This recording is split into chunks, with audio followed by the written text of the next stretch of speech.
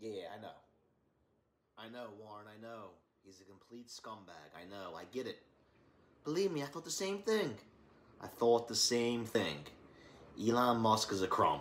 He was 1,000,000% trying to manipulate the market last week, getting on Saturday Night Live, talking crap about some cryptos. Then he dumps his Bitcoin, saying they're not environmentally safe. I mean, yeah, he's a piece of shit. We all know that. But look, Warren, I gotta go. I got something brewing here tonight I think you might want to check out. We know you're known for giving some advice. I'm going to give some advice myself tonight on my beers, bands, and guitars with Barnes review, all right? So check it out, Warren, all right? Make sure you tell your friends to subscribe. I need some more subscribers. All right, I'll talk to you. Hey, what's up, everyone? Welcome back. Friday night episode. Beers, bands, and guitars with Barnes. Still on the horn, my man Warren Buffett, talking about that scumbag Elon Musk. If any of you out there that watch my channel and tune into my reviews lost money, I'm truly sorry. What Elon Musk did last week was despicable.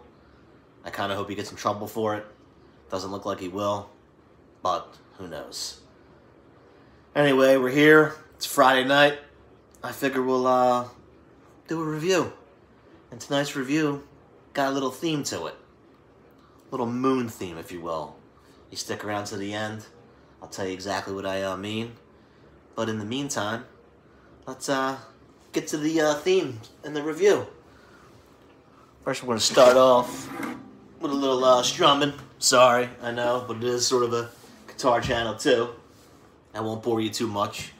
Maybe 30, 40 seconds. Hopefully it sounds like what it's supposed to sound like, but you tell me.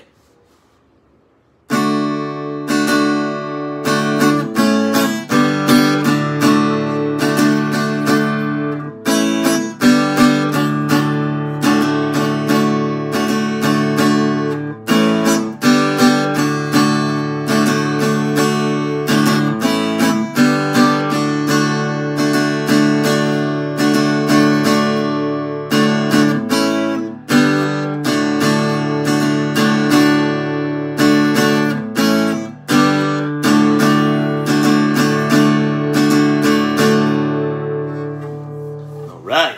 Now, I know it didn't sound like it, but it's supposed to be a little bit of Creedence Clearwater Revival, some Bad Moon Rising, because tonight, on my channel, I'm going to review some moonshine. Oh, yeah. Some of my friends out there know what moonshine did to me. I haven't touched this shit since probably 2017, and for good reason. And thankfully for everyone that watches, tonight will not be a repeat of my 2017 episode. If you don't pay attention to my reviews or listen to anything I say, listen to this. Do not eat the fruit that's been sitting in moonshine for months at a time. It was a very bad experience. I don't ever want to experience it again. But it happened, so nothing I can do about it. If I can get this damn thing open. There we go. This is a bottle of moonshine that my man Jim Porter gave to me a while back. So we're going to give the old Blackberry Shine a review. It's brewed in Ben Salem somewhere, or so it says. It's my dog crying. Probably wants me to get done. But here we go.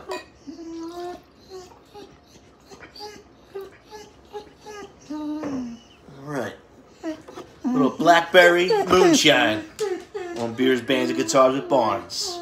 17.5% alcohol, so this will kick your ass. Be careful. Cheers.